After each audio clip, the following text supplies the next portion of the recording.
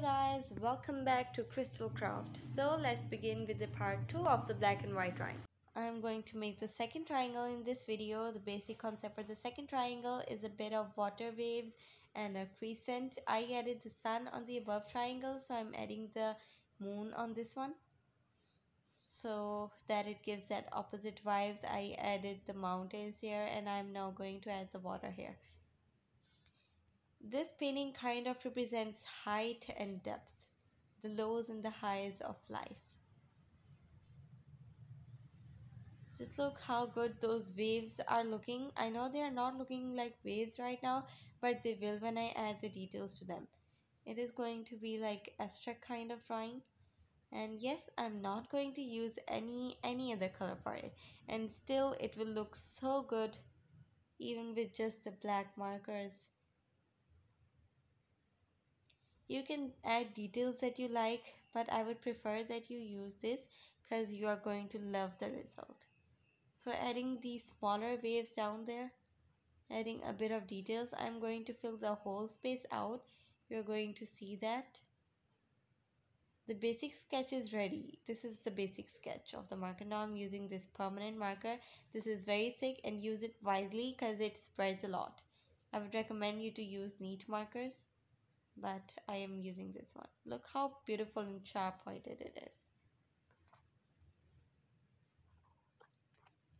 So now I'm going to fill the whole space out with black. Just like that. Satisfying, isn't it? Filling, still filling. Just whole thing with black marker. That is my favorite part because I just have to fill. I don't have to draw anything. Of course, the easier the better. And that's why I'm making this series, because these are just so easy to make. You just need a bunch of black pointers, markers, pencils, and that's it. Look how beautiful it is looking. It is giving that comic vibe. Even without the colors, it is looking so good. Just look at those lines. It's already giving that look of water. Filling the left out spaces. Look how beautiful it is looking. I still have to add some details on the above triangle, so don't worry.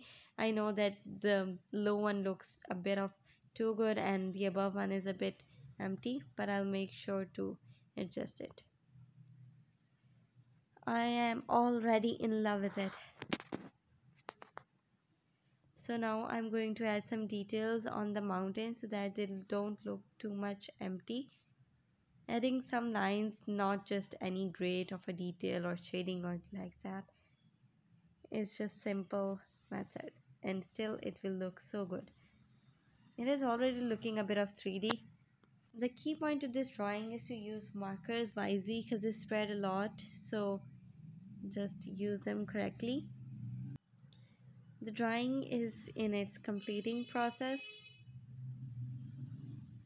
So I'm going to fill the sun because the above triangle looked so empty and I wanted it to just blend in with the low one. So it's almost done. Now I'm erasing all the unnecessary pencil lines. Just erase it. So that's the drawing. That's it. Goodbye.